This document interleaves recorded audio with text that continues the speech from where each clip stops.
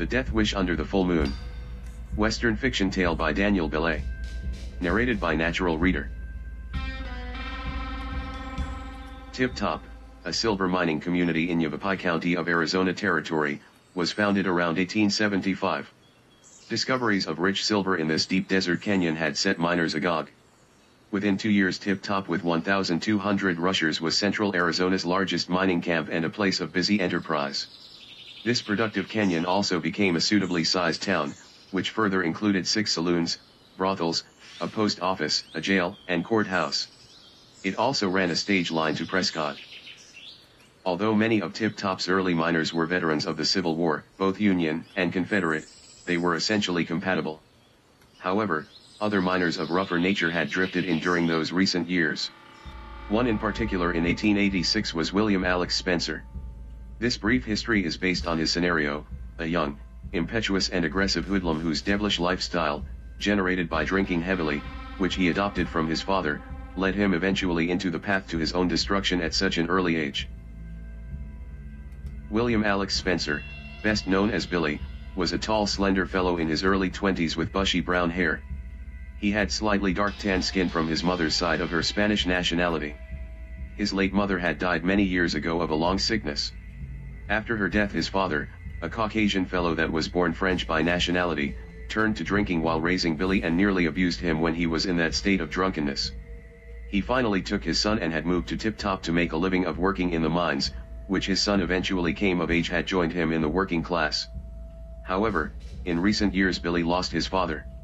His father caused himself to get very drunk one night at one of the saloons and killed a fellow miner over a card game. He refused to be arrested and the sheriff was forced to shoot him dead in an exchange gunplay.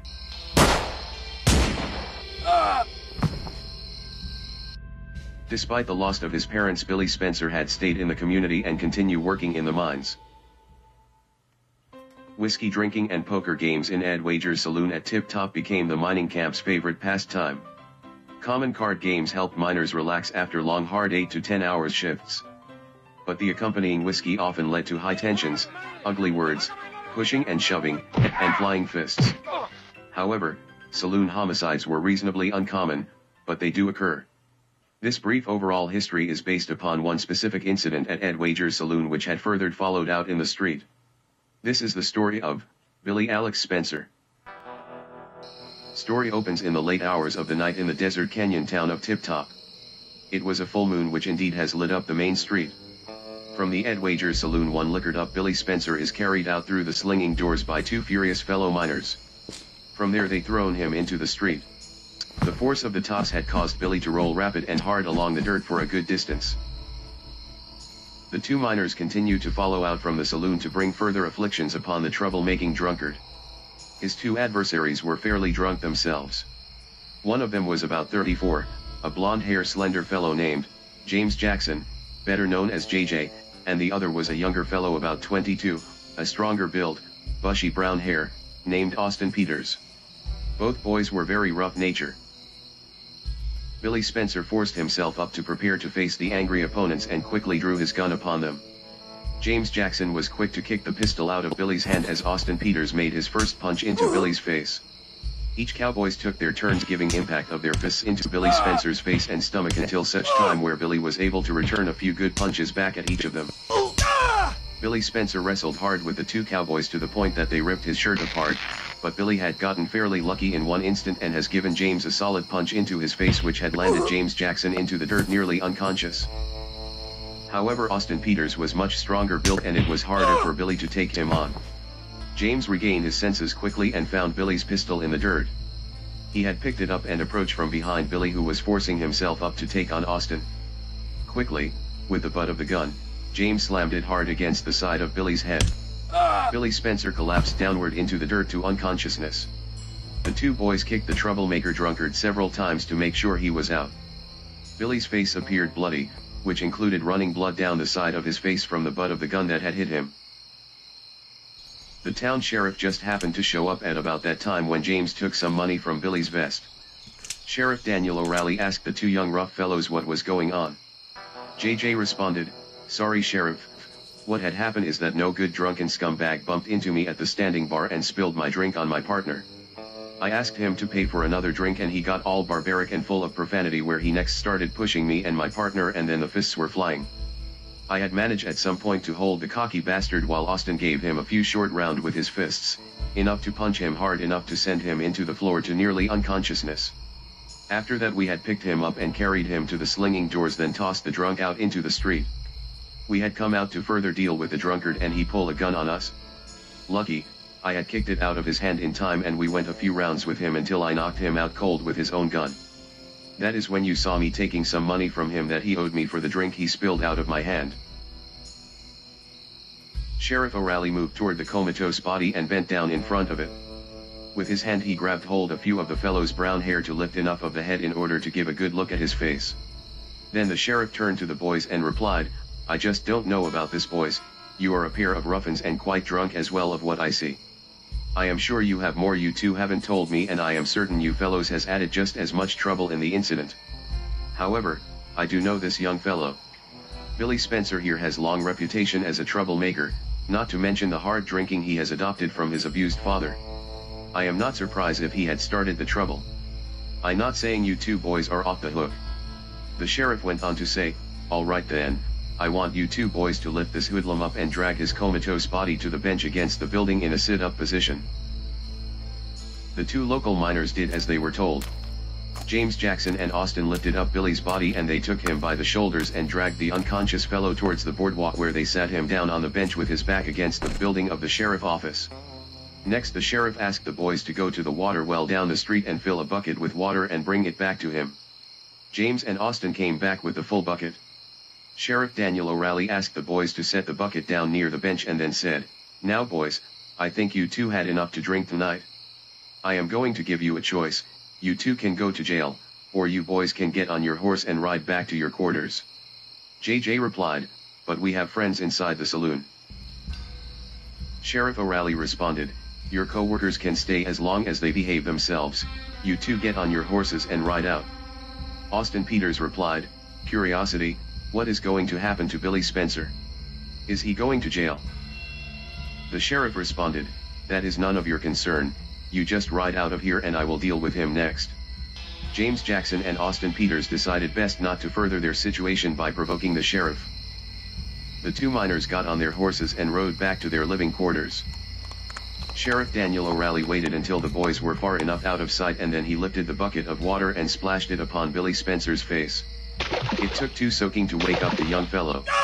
The sheriff next grabbed the groggy Billy by the arm and neck and forced Billy up from the bench and tossed him hard into the street. Sheriff Daniel O'Reilly figured that the young man had enough painful punishment from the two boys that he could just send him home. However, Billy Spencer figured things different. The young hoodlum began shaking off his grogginess, while lifting himself up from the street. Sheriff O'Reilly shouted at him, "Can't let you get into conflicts and demolish the place because you can't hold your liquor, boy. I want you on your horse and out of here." Billy stumbled along the ground where he found his pistol lying in the dirt.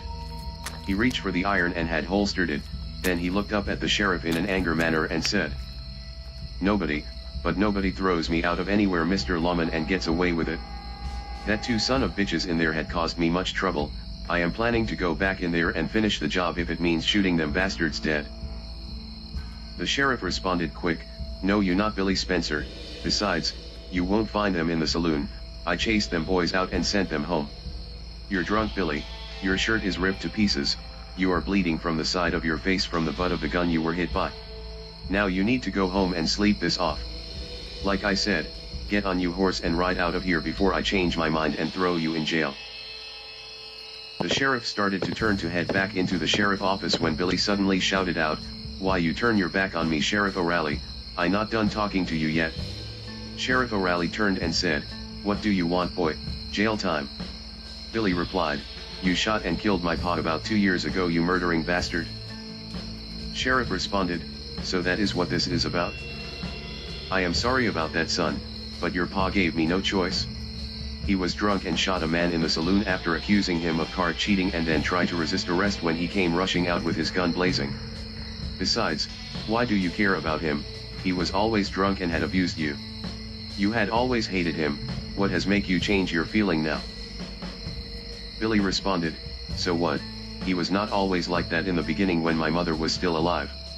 Yes, I hated him after he turned to drinking, yet, he was still my old man and you had killed him. Now it is my turn, let's see if you have the guts enough to prove to me how swift you are of taking me, Sheriff, especially a man behind the reputation of a badge and gun, or, perhaps you are just a stinky coward hiding behind a tin star. Billy spit into the ground. Sheriff replied. You don't want to draw on me, Billy, especially being so drunk. You going to end up dead like your pa? Is this what you really want? I going to give you two options, kid. 1, you can get on your horse, go home, and sleep this off. Or 2, you can stay here where I will force to drop you and you can reside in a more permanent dwelling of a pine box. Is this what you want, boy? Billy responded, fine lawman, as I prefer to go with option 2, except it will be you I will plant in Boot Hill. The sheriff replied, are you that stupid, kid? You know if you go home and sleep this off you may feel different about this whole thing in the morning. Billy Spencer shouted out loud, damn you, Sheriff, draw your gun.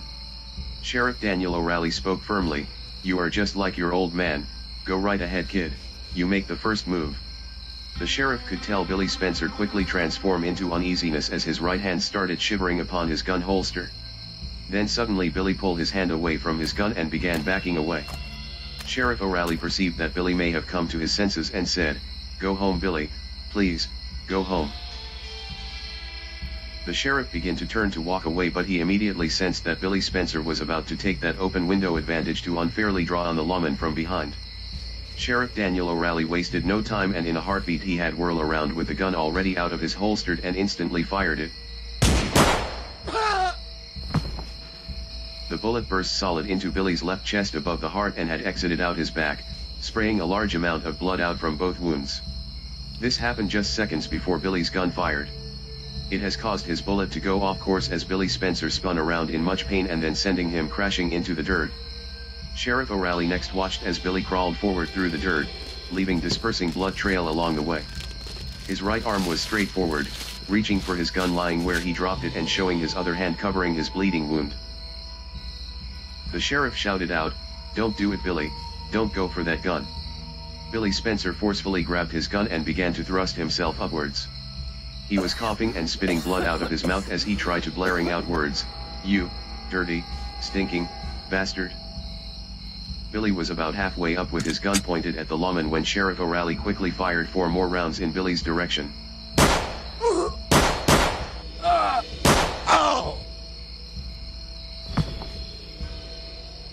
3 out of 4 bullets had successfully reached its target.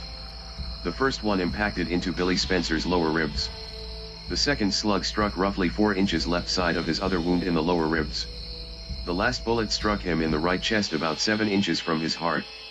The impact of those bullets caused Billy to jerk and twist violently as blood squirted out in every direction. He instantly collapsed and landed face down into the dirt. Sheriff Daniel O'Reilly quickly reloaded his revolver with just couple bullets and then had his weapon pointed in the direction of where Billy Spencer laid. From there he cautioned himself towards him. At about this same time a few saloon patrons that heard the shooting had rushed out the slinging doors to survey the incident. They saw the sheriff approaching the bloody body lying in the street. The first thing the sheriff did is kick the gun away from the body and next shove Billy over on his back with his boot. Then he got himself down to inspect his condition. Billy Spencer was barely hanging on. Sheriff O'Reilly bent over and whispered into Billy's ear, I have warned you, Billy, I gave you all the chances to live and now it is a shame that we have to bury you now. Sheriff analyzed and saw that Billy's full body was quivering violently. He watched the dying young man trying to gag for air as his lungs were damaged to long hope. He was gargling blood from his lips. Then finally Billy took his last breath of air where he next coughed up a large chunk of blood. Then it happened, his eyes gone wide and into a fixed stare, exhibiting proof that he was now dead. The sheriff took his hand and gently closed Billy's eyes. Next he checked the dead man's pockets for any money he may have to pay for his burial. There was not much Billy had on him, but perhaps enough money for a cheap burial without the use of a casket. Sheriff O'Reilly next got himself back up and turned toward the onlookers near the saloon and said, somebody wake up the undertaker and tell him there is a fresh body out here. The bloody corpse of William Alex Spencer had laid in the moonlight street for nearly an hour before it was brought to the undertaker parlor. The remains was buried the next day in a cheap grave next to Billy's father's grave site in the town cemetery above the hill. The end. Western fiction tale by Daniel Billay. Narrated by Natural Reader.